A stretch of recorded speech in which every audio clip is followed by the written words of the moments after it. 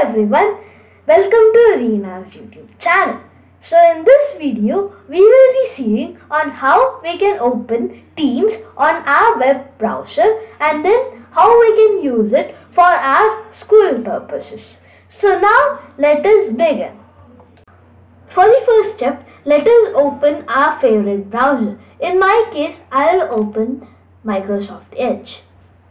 After Microsoft Edge loads up, click on your icon and click on Browser's Guest. After you click on Browser's Guest, search in the Bing as Microsoft Teams Login. Click on the first link.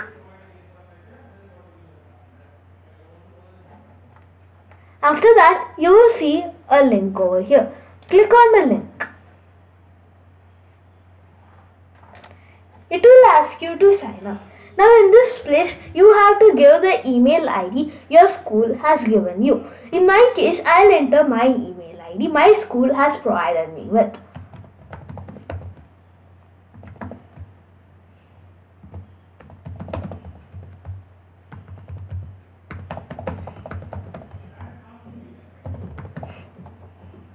Click on the next button.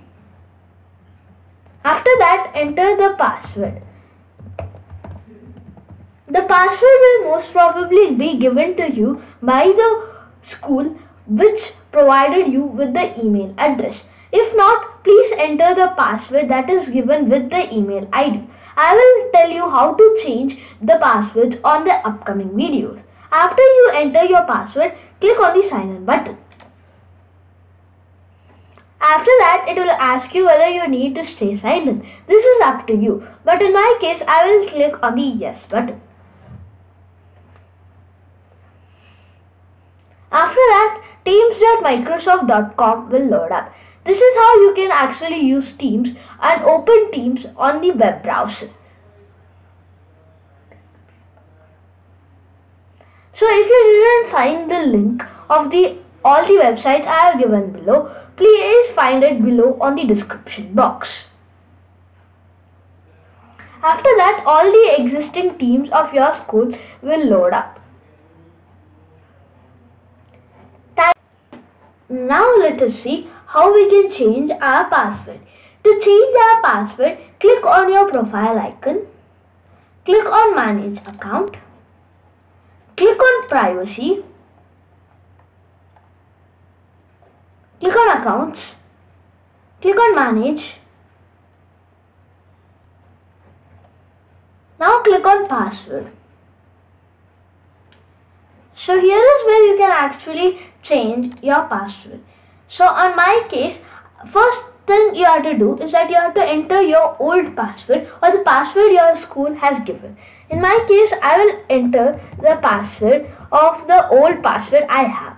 So here I'll create the new password. So I will make it a password I like it.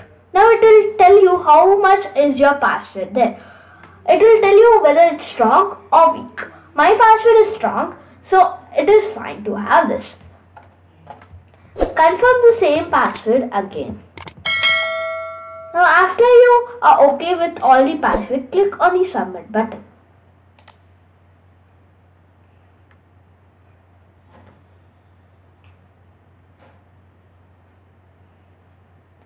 Now you have successfully changed the password. Thank you, and that's it for today's video.